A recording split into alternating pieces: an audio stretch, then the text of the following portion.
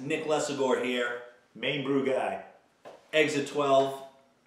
Say brewery. In the house. Tapout Brewery in the house. I had to think I changed my brewery name. It used to be Ledge Brewing. I'm like, oh, which one do I say? Oh, that's perfect. And today, he is visiting me here in good old Hanson, Massachusetts. Welcome. Thank you. I'm from Naples, Florida, but I used to live in this area, so I know well. Yeah. Very true. And we're excited to have him in the kitchen of Exit 12 Brewery. We're going to be reviewing another beer. We did one earlier. I'm sure you guys have seen that video. If you haven't, stop this one and go check that one out. Yeah, right now. This instant. Yeah, immediately, if not sooner. So this is from the guys at Plato's Gravity, Aaron and Jason. They brewed a molasses beer for us, and I don't 100% know the beer style, but that means that it's now a game, and we get to figure out what style of beer it is. And I'm excited about that. Yeah, it's going to be Stump the Chump here, I'm sure. Nice little pop from that. We do know that it has molasses in it. Okay, that's what we do know. Yes, they brewed a cider that they put cranberry in that Brandon and I reviewed, that we thought was amazing. It was very clear. So you boys are on Indiana here. They're in Indiana. Plato's Gravity. Check them out on your, whatever you listen to your podcasts on. Stitcher, iTunes, Android, whatever the case may be. We'll put the link in the shows. Perfect. So this could be a brown ale. Nice carbonation, I'll say that. Not really a head, but it's got some minor legs. It looks very hazy. Yeah. You know, like if you hold up to the light, there's definitely like very minor, maybe orangey, reddish hues to it. Yeah. Gary just getting all sorts of nose up in that thing. Yeah, I wanted to drive my nose in there. He's nosing the hell out of this. You know why? Because I told you already, right? This is my first molasses beer. His very first molasses beer that he's had. Is it homebrew or in general? Ever. Like when you mentioned molasses in the beer, I was like, huh? Like Yeah. Scooby-Doo, you know? Right. And you know what? We're going to have to, Aaron and Jason, we're going to ask you how you put the molasses in. I'm very interested. You rustle up some bubbles and actually kind of sticks around. That's not bad. Yeah, not I bad. don't mind that. So yeah, it's like a hazy brown. Yeah, I would say it's a brown just by looking at it. By smelling it, I would say it's a brown. It's got a really alcohol kind of beginning on it, but if you fight through it, I feel like you get some like roasty kind of brown sugary. Brown sugar. You know what I get? What are those sugar babies? Sugar babies. Do you know, like the sugar daddies? No, you're outdating me right now.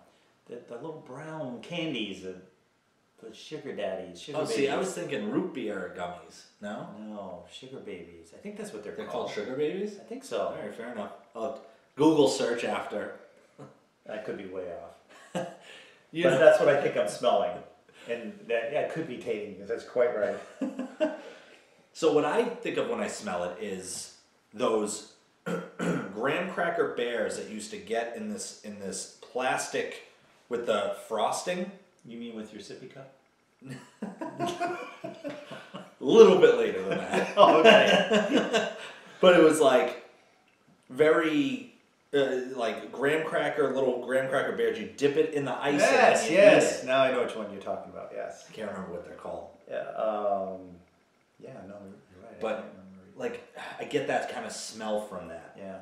But and I think what that smell you're getting is the same kind of flavor and aroma. You know what? I'm gonna look it up on my phone. Fair enough. Sugar babies. I had it right. Right there. That's what I'm getting on the nose. It's like those candies you get at, like you said, the movie theater. I feel like that could be the brown sugar concept. Right. Yeah. Well, definitely, because it's molasses and brown sugar. Oh, is it? Okay. Yeah, pretty much. I think that's pretty much the ingredients there. I'm really jazzed to try this. Yeah, let's not delay that. No, Aaron and Jason, cheers, thank you. Cheers. Gary, salute. Salute. Nostrovia. Big ton of molasses. Oh, wow. Oh wow. Holy sweet. Yeah, this almost, if this was a little bit thicker on the mouthfeel. Black licorice too. Right? I can see it. I can see a hint of black licorice. I definitely get the sugar baby concept. Yeah. But if this was a little bit thicker on the mouthfeel, it would make a phenomenal molasses stout. Like if the mouthfeel was a little bit thicker. Yeah. It washes off the palate fairly quickly. Yeah, it does. It's not drying, but it's gone pretty quickly. I mean, the only thing that lingers on the palate is that black licorice kind of flavor. Like almost that anise kind of thing. Anise. Yeah, you nailed it. You nailed it. Maybe they put anise in it, because that is, we brewed with anise once for Primo Sni, which is our Belgian, our anisette cookie Belgian dark strong. Which was good, by the way. Oh yeah, you had it. Yeah, that's right. I reviewed that in Puerto Rico. Yes. Video forthcoming. Video forthcoming. Appreciate that. So we used star anise for that in the boil in the last 10 or 15 minutes. So I could completely get that black licorice star anise concept. Sure. But like I said, very quick, like rushed, like cleans off the palate fairly quickly. Yeah. It does. I mean, when you first take that sip, you think, "Ooh, this is thick and syrupy," but then nope, it just kind of washes away with, I don't know, washes off the palate fairly quickly with just a lingering like black licorice residue. Yeah, and I think to your point on that, there's something refreshing about that concept. Yeah. When you think molasses, you think something dark and heavy and mouth coating, but the fact that this has that molasses sweetness, but it's very thin, I think is very, very good. Right, and I think if you had thickened this up at all, it would just be like cloyy sweet and just undrinkable. And maybe it would drown out some of that black licorice. Yeah, that too. If it was thicker. Yeah. So I think that it's well balanced there. I don't get any hot presence at all. It's Next to none, yeah. Yeah.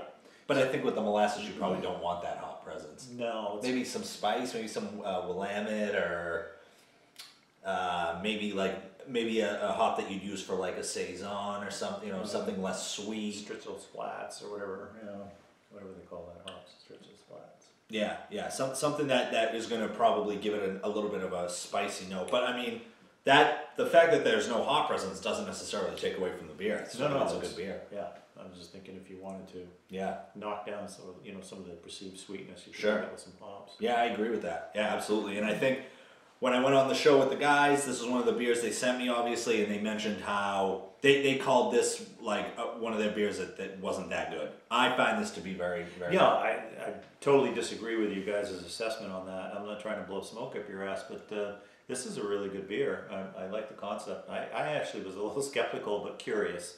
I wanted to try this when he said molasses. I'm like, ooh, yeah. It's really good. To be honest with you, I'm a little shocked. Yeah. And I think you were building me up for the boys were just disappointed in this, and I don't see that. And I know it's a little bit on the older end.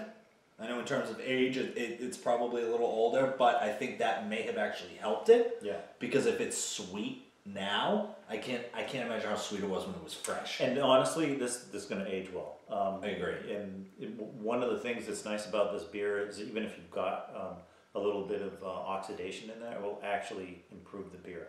In this case, because maybe offset some of the sweetness. Yeah.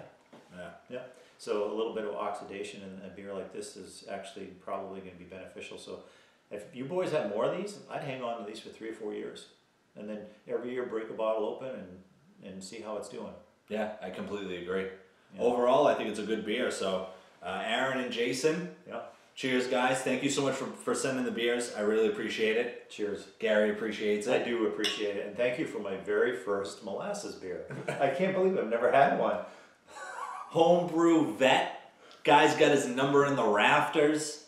He's got the ceremony. They've given him his jersey on a plaque, and he hasn't had a molasses beer, the first one, and he loves it. I love it. Hey, can't have a better compliment than that. Cheers, guys. Cheers, guys. Thank you.